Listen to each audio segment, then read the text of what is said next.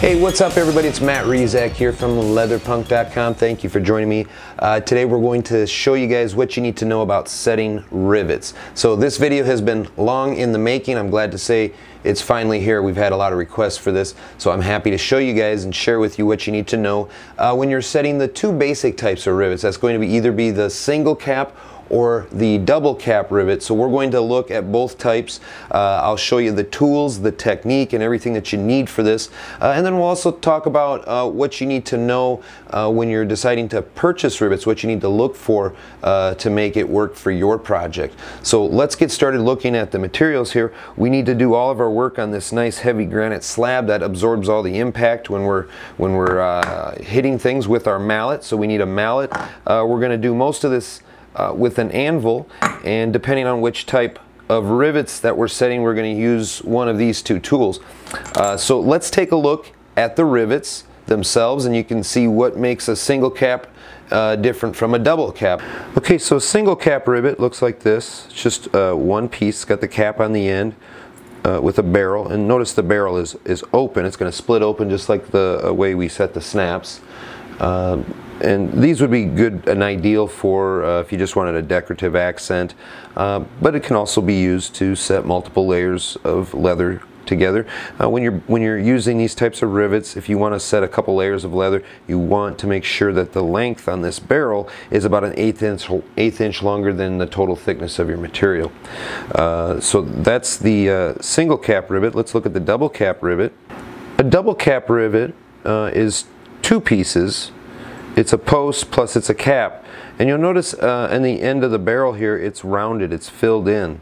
That's so you get more material to push up inside of the cap, and we're going to use a concave tool like this to set these double cap rivets. So let's get started. I'll show you right now. We'll go back here and set the single cap rivet first. Got a couple holes punched in this leather wristband here just to show you guys. So when you're putting holes in here too, you want to make sure that the holes are just big enough to hold the rivet and not fall out when you turn it around. So we put the rivet in there like that, and you can see it stays, it doesn't fall out. So you want it to be that snug, otherwise it will shift around and it might not be lined up the way you want. So with a single cap rivet, we're going to put the end that we want to be seen. We put the cap part on top like this, and then we flip it around. We're going to use the snap setting tool that you're familiar with. And don't be put off by the way that this looks. It's kind of short and stubby. It's this end piece that's important. This rounded part is going to round. It's going to split that barrel open, and it's going to kind of flatten it around the leather. So here's what that looks like.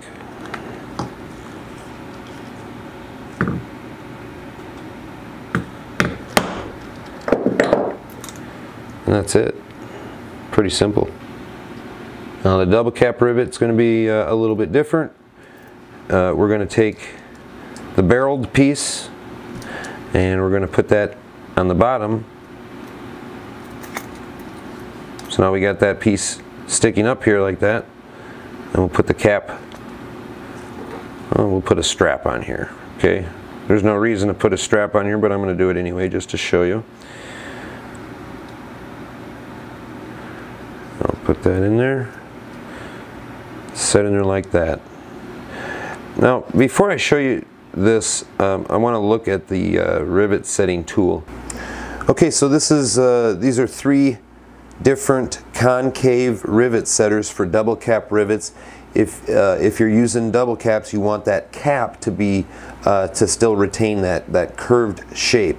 You don't want that to be flattened out, and so that's why we use the concave tool. Now I've filed two of these down. This is an unaltered rivet setter, but this can be too big for a lot of rivets. It'll leave a little ring on the leather right around the rivet. So you can fix that problem by filing these down with a little grinding wheel. They do make specifically sized rivet concave setters like this, but if you don't want to spend that extra money, you can just buy these cheaper ones and file them down yourself. So you got to use the right size diameter for each type of rivet. And these, just take your medium mallet, give it a strike, and it's on there. All right, let's do it one more time from a kind of a further back angle so you can kind of see my movements here. So I'm just putting it in there, setting it down.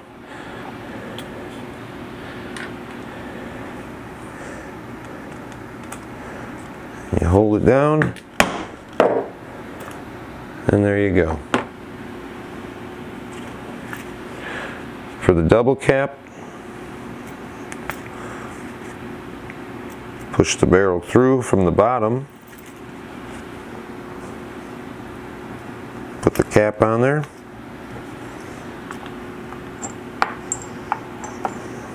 get the right rivet setting tool, the concave tool.